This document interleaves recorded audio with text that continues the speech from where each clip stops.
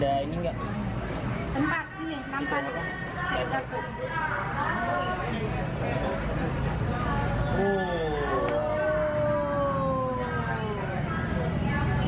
Oh, ini rawon.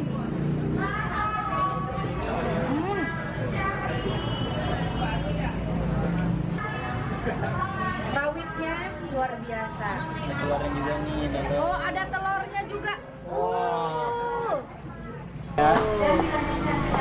Oh, penyajiannya ditaruh di hot plate begini, terus disiram. Wow. Sauna. Lagi kalau ini adalah inovasi. Ini luar biasa loh. Kita ngobrol sebentar aja. Kita ngerasain bahwa beliau ini Mas Isan emang punya bisnis yang keren. Muncrat, Pi. Wow.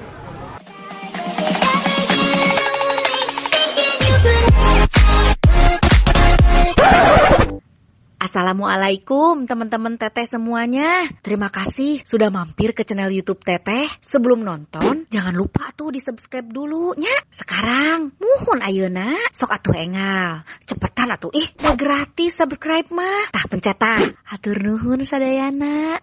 Terima kasih ya. Ini ownernya yang bikinnya juga nih. Tuh, oh bukanya gitu. Tuh.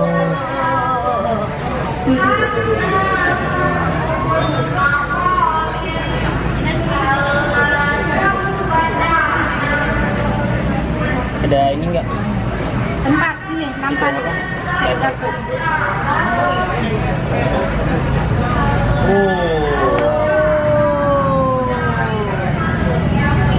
Oh, ini rawon.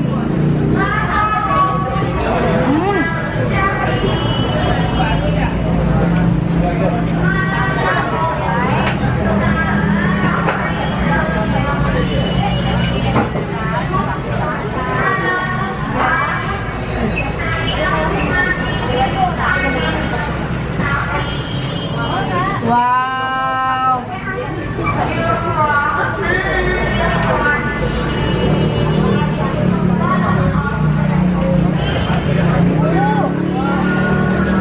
Mantap banget tuh. Wow.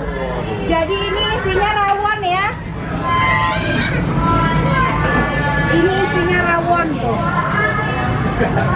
Rawitnya luar biasa. Ada telurnya juga nih, telur. Oh, ada telurnya juga. Wow. Nah, kalau begini tereksplor kan. Dalamnya selain daging rawon, ada telur, ada bakso, anak baksonya juga ya. Berarti bakso beranak juga nih. Sama cabai jadwal. Yang banget. Eko mau kemana lo?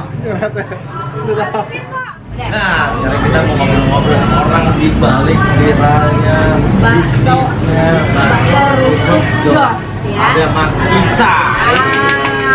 Udah ada Mas Isa nih di samping saya, luar biasa Mas Isa. Ternyata aku pikir tuh ownernya tuh bapak-bapak gitu. Gitu ya. Senang makan bakso. Ternyata masih muda ya Allah, sudah berkeluarga Mas Isa. Sudah ada anak tua, tapi masih bapak muda ya. Masih pamut. Ya, Mas Isa ini gimana awalnya kepikiran buat bikin bakso yang akhirnya viral kemana-mana dan kemudian bakso tuh nggak bisa segini sampai segini banyak banget variannya. Awalnya gimana ceritanya di sini? Jadi kalau kita mau usaha itu kan harus beda dari yang lain supaya orang jauh-jauh datang ke kita, ke restoran kita. Jadi kalau misalnya produknya sama aja, berarti udah kecerdat duluan nih rezekinya di yang lain. Iya, yang lain. Jadi kalau bisa minimal itu radiusnya 25 km dari restoran kita, orang tuh Tidak ada yang menyamai. kayak gitu. Jadi kita harus punya ciri khas nah, jadi saya berpikir, saya lihat nih biasanya itu di Instagram itu biasanya yang dicari atau aku di share, di like, komen itu adalah yang satu yang banyak cabenya, yang kedua yang meler tuh kayak iya itu mulur mozzarella, terus yang meler pecah gitu di belah keluar sausnya. Terus kemudian yang ada sensasi api yang dibakar-bakar itu biasanya laku banget tuh kalau misalnya di dunia media sosial, terutama buat anak-anak muda ya, anak-anak muda. Nah, salah satu itu adalah memang harus bentuknya ekstrim, gitu kan, unik. Ya udah, berarti kita harus keluar dari gini. Kopi itu tidak harus hitam dan minum kopi tidak harus ngopi gitu. Jadi memang makan bakso itu tidak harus bulat dan makan bakso tidak harus mangkok. Jadi kita out of the box supaya memang pasar kita lebih luas, lebih jauh. Itu sih konsep pertamanya gitu. Pun misalnya itu ternyata banyak orang yang suka, itu rezeki berkat doa Bang. Ini luar biasa. Ini dari tahun berapa sih Mas Isan? Tahun 2015. 2015 itu mulai mendirikan langsung di sini. Ya di sini. Atau awalnya gerobak kecil atau gimana, enggak langsung buka, langsung berani langsung. Iya, langsung buka. Terus Waktu itu rasa-rasa varian apa yang dari awal yang udah ada? pertama kali itu kan kita buka yang biasa-biasa aja, bakso sama rusuk gitu kan. Jadi makan bakso supaya, jadi gini, bakso itu di rumah orang udah makan nasi, mungkin nggak gitu kalau di luar makan nasi lagi, enggak. Tapi kalau makan bakso itu bisa juga kemungkinan bisa jadi makanan berat, kemungkinan. Artinya kalau di rumah udah makan, saya nongkrong sambil makan bakso bisa. Yaudah, apa namanya? Yaudah dari pelajaran itu mungkin kita ke bakso aja, ke bakso. Nah dari bakso itu variannya tadinya bakso kecilan, bakso rusuk, bakso rusuk. Cuman ya stabil, standar loh, penjualan gitu aja. Nah supaya memang viral, booming, akhirnya ada inovasi dari karyawan, dari semua. Saya bilang gini, kalau misalnya waktu itu saya lihat buat sama karyawan, kalian bersama-sama kita bangun Bakso Rusuk Jos, bikin ide menu-menu yang luar biasa. Kalau menu itu masuk sampai dengan saya cetak di buku menu, saya kasih 500.000. 2015 tuh. Kalau misalnya ini menunya viral, saya kasih 2 juta. Rame tuh, karyawan pada bikin semuanya gitu kan. Ya challenge gua mungkin banyak. Terus ada juga akhirnya yang bikin bakso jumbo mekar yang besar, bukan jumbo mekar. Lalu sama bakso beranak. Bakso beranak tuh bikin. Oh di sini berarti udah 2015 punya bakso itu ya? Iya, bakso beranak. Nah, bakso beranak itu bikinnya kan sering daging nggak mateng. Akhirnya banyak laporan Pak, banyak nggak mateng. Ya udah, coba dipapras, dalamnya dikeluarin rebus lagi supaya matang gitu. Ya ternyata jadi itu kayak bentuknya kayak mangkok. Jadi Yang kayak di belakang ini ya? iya. Akhirnya ya udah bikin aja bakso mangkok. Ya jadi itu bikin bakso mangkok, bakso beranak jumbo sama bakso beranak, bakso mangkok sama bakso jumbo mekar. Itu istri waktu itu tahun 2015 itu lagi rame-rame Instagram ya awal-awal. Istri foto, share ke Facebook, dari Facebook ada yang bisa di Instagram, itu rame. Itu juga nggak tahu tadinya 2 kilo itu untuk 3 hari awal-awal, untuk 3 hari gitu. Terus besoknya kok rame, aku baru buka udah habis, buka ayo udah tambahin besok 2 kilo, 25 kilo. Itu jam buka jam 10, jam 8 pada ngantri, jam 10, jam 12 habis, tambahin lagi 75 kilo satu hari tuh. Jam 12, jam 1 udah habis. Itu aku udah ngantri sampai kemana-mana. Terus udah bikin 125 kilo, jam 3 habis gitu. Wah, iya. Terus udah gitu kan, akhirnya yaudah kita bikin produksi, terus kemudian dirapihin. Sekarang ini sudah sehari sekitar 200 kilo. Dan sekarang udah ada berapa cabang nih Mas Isan? Yang sudah jalan 6, yang lagi persiapan ada 4, total 10 cabang. 9 cabang adalah kemitraan. Oh, 9 cabang kemitraan. Berarti bukan mitra juga ya? Nah caranya gimana kalau mau gabung jadi mitranya Bakso Rusuk Jos? Mungkin bisa langsung kontak di kemitraan Bakso Rusuk Jos, bisa Di lihat Instagram, aja bisa DM. Instagram dibuka. Itu nanti ada tuh kemitraan. Nah tadi intinya gini sih, ketika bermitra ini nanti kita tuh mau memberikan kelebihan berupa inovasi produk. Jadi per 4 sampai 6 bulan kita akan produk baru. Yang nggak laku coret, bikin lagi yang baru. Jadi orang nggak jenuh juga. Nah gini, Dulu ketika kita buka bakso beranak itu ramai banget sampai kemana-mana ya. Bahkan ada orang Medan yang kerjanya di Singapura, di Melbourne, di Australia. Dia itu berangkat hari Jumat, hari Sabtu pagi pulang lagi. Jumat sore cuma makan bakso. Dan itu dari luar kota, dari Bengkulu, terus dari Bangka Belitung, dari Bandung. Pernah di sini seat 60 bis 60 yang gede banget tuh. Macet di sini kan. Ibu itu dari Bandung. Sengaja pengen di sini. Safari kuliner. Ke sini. Ya gitu, jadi emang ketika kita pengen bikin sesuatu yang supaya konsepnya nggak biasa, memang produknya juga harusnya nggak biasa, ada inovasi itu. Jadi memang ya konsep kita adalah inovasi otomasi. Nah berarti hal di belakang keberhasilan Bakso Rusuk Jos adalah inovasi. Termasuk inovasi dari para karyawan juga ya. Pada kreatif berarti karyawan-karyawannya luar biasa nih Mas Isa. Dengan memberikan tadi bonus, ada hadiah juga, karyawannya jadi makin. Tapi ini luar biasa loh dari Mas, dia diceritain dari awal. Berarti dia pertama nggak riset dulu apa pembedanya sehingga orang jauh bisa datang. Setelah berjalan inovasi apa? Mas, basic pendidikannya apa sih? Saya STM. STM. Terus dulu kuliah pendidikan agama, cuman nggak lulus, nggak selesai gitu kan. Saya dulunya kerja di Astra 12 tahun. Karyawan? Iya, karyawan gitu. Jadi di Astra itu kalau untuk gaji sendiri cukup, berangkat gelap, pulang gelap gitu ya. Untuk diri sendiri cukup. Saya siap melihat itu ada rekrutmen karyawan yang terima, bukan penerimaan karyawan 200 orang. Dengan yang diterima cuma 2-3 gitu. Nah ini bakso lava nih. Oh ini ada lagi bakso lava. Bakso nggak pakai R. Oh nggak lava. Lava kalau pakai R. Oh iya ulang. Bakso lava. Nah ini yang lagi hit nih. Oh ini lagi hit. Oh jadi di hot plate gini ya penyajiannya ya.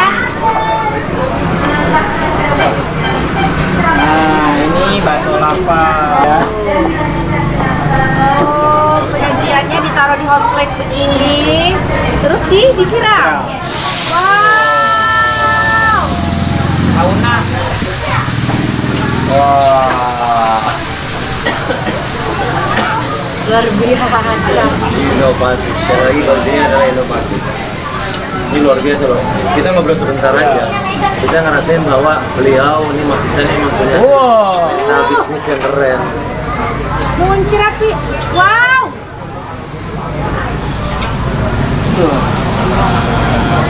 Wow. Ini walaupun cabai semua, tapi nggak se ekstrim itu pedasnya ya.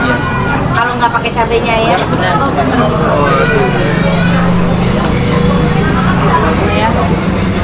Mas Isa untuk semua Enak banget nih. menu-menu baru Mas Isa ikut eksekusi dulu di awal Iya, semua tes. betul.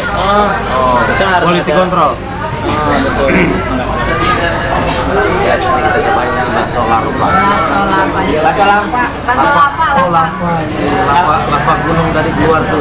Kalau lava itu ulat. Ini lava, bakso lava.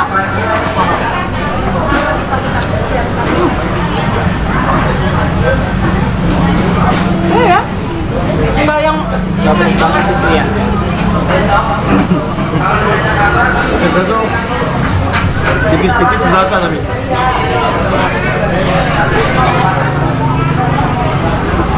Dan yang bikin unik adalah di saat kuah awal itu keluar, asapnya langsung. Kamu coba. enak banget. Experience di setiap menu itu penting banget buat konsumen karena itu bikin hari ini. Oke, Mas Isa. Iya. Berarti waktu itu menjadi karyawan. Itu Nah, apa yang membuat Mas Isa berani keluar buat bisnis bikin bisnis bakso? saya merasa ketika jadi karyawan saya hidup untuk diri sendiri. Oke. Jadi saya berangkat gelap pulang gelap. Apa ya? Kalau secara kebutuhan pribadi kan tercukupi. Cuman banyak begitu orang 300 yang penerimaan karyawan dan sisanya nganggur lagi nggak diterima. Akhirnya yaudahlah saya mantapin diri. Saya pengen satu orang saya bermanfaat buat 10 orang. Ya udah Bismillah buka usaha. sebelumnya juga sambil bekerja, saya buka tambal ban, pinggir jalan, terus aksesoris motor, terus jual beli handphone, jual beli tanah, sampai akhirnya mungkin rezekinya di bakso kuliner gitu. Oh, itu waktu stop dari karyawan sih belum terpikir untuk buka bakso ini ya? Belum. Oh, berarti sudah kerja di yang lain, melakukan bisnis yang lain, baru mencoba ini dan ternyata alhamdulillah rezekinya ada di sini ya. Betul gitu. Tapi memang niatnya kita fokus waktu itu kan kepada kesuksesan. Kalau kita mau sukses menjadi seorang eksekutif dan misalnya menjadi seorang profesional, misalnya bekerja, fokus aja bekerja. Absensinya, inisiatifnya, kerajinannya itu menurut sama atasan itu aja betul. Insya Allah dapat tuh dari operator, jenjangnya bisa sampai ke depan. Nah kalau kita mau sukses jadi pengusaha, ya udah harus fokus jadi pengusaha. Jadi jangan setengah-setengah nanti Itu bisa setengah ya, hasilnya juga akan setengah-setengah. hasilnya akan setengah. Oke, luar biasa itu obrolan singkat, tapi kita bisa banyak belajar tentang banyak hal tuh ya. Bagaimana berani bikin keputusan, bagaimana berani inovasi, jangan pernah ragu, kesuksesan tidak pernah mengkhianati hasil. Perjuangan tidak pernah mengkhianati kerja keras. Iya, dari tadi aku lihat juga nggak pernah kosong ini tempat. Alhamdulillah. Ada aja, selalu ada. Katanya kalau malam itu sampai waiting list ya? 2 sampai 3 jam, kemarin ngantrinya 2 jam. Pokoknya juga kalau ini buka di reviewan itu Google kan itu orang-orang ini ya sih. Itu kadang saya udah gue nunggu sampai 2 jam katanya gitu. Karena bukannya kita lambat, karena memang banyak.